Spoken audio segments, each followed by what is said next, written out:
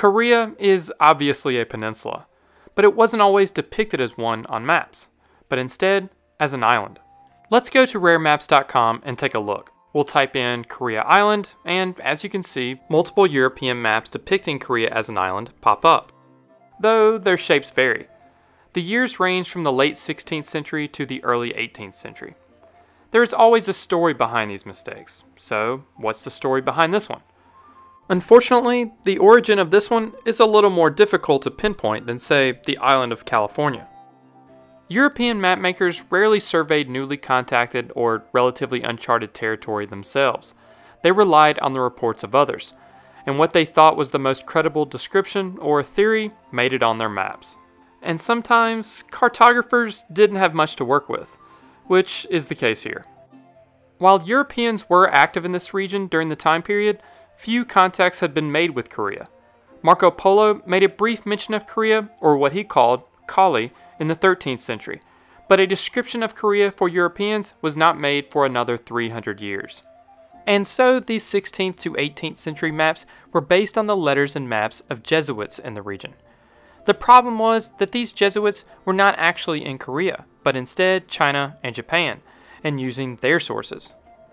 This 1595 map by Abraham Ortelius was based off of a 1592 manuscript map by Portuguese Jesuit Luís Teixeira. On this map, Korea is shaped like a carrot. Its southern point is marked Punta dos Ladrones, meaning Cape of Thieves, and below that are the Isles of Thieves, both names that reflected the heavy pirate presence in the area. But Teixeira, like most other Jesuits, hadn't visited Korea himself. He was using Japanese sources. But it didn't matter. This map would be the basis for most maps of the region for decades. Some maps displayed Korea's shape a little differently. Here's a 1596 map with Korea as round. Keep in mind it's oriented to the east. This map was by a Dutch merchant, trader, and historian who spent several years in India, where he had access to Spanish and Portuguese sources. Again, not visiting Korea for himself. It's interesting that Korea as an island began to show up on European maps to begin with. What is thought to be the first European to visit Korea was a Jesuit in 1592. He came with Japanese troops during an invasion of Korea, but he did not mention anything about the Korean geography in his writings.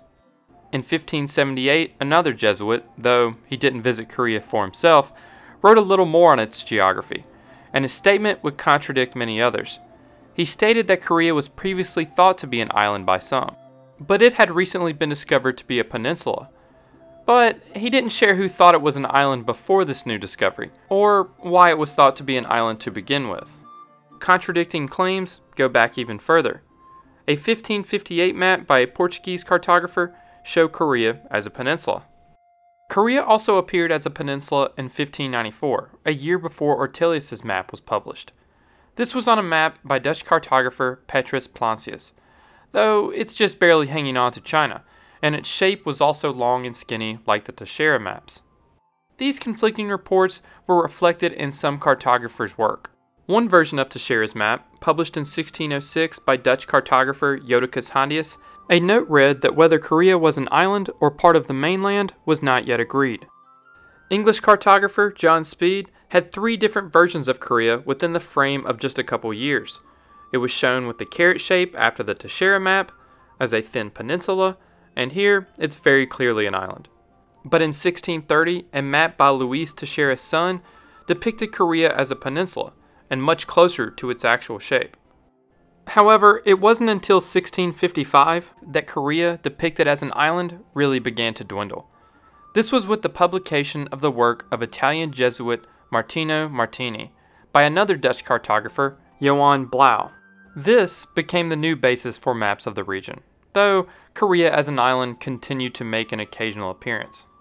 In 1735, a French cartographer produced a map with a relatively accurate outline of Korea, speeding up the disappearance of Korea Island.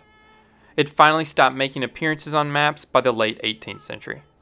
In conclusion, maybe the title of this video is a little clickbaity. There is no clear answer as to why Korea appeared as an island on old maps. The island myth most likely either started from a misreading of Japanese and Chinese maps by early Jesuits, or someone, whoever they were, failed to circumnavigate Korea because it clearly wasn't possible, and the blank parts of the map were just filled in with speculation. Thank you raremaps.com for sponsoring this video. Raremaps.com is an online antique map shop, and they currently have around 10,000 authentic antique maps in their inventory. These are original maps, not reprints. This video would also not have been possible without them. Most of the maps you saw in this video was from raremaps.com, and their map descriptions and essays are a great resource as well. Again, that's raremaps.com. If you enjoyed this video, please hit the like button and subscribe if you haven't already. Shout out to all my Patreon and YouTube members, and thank you all for watching.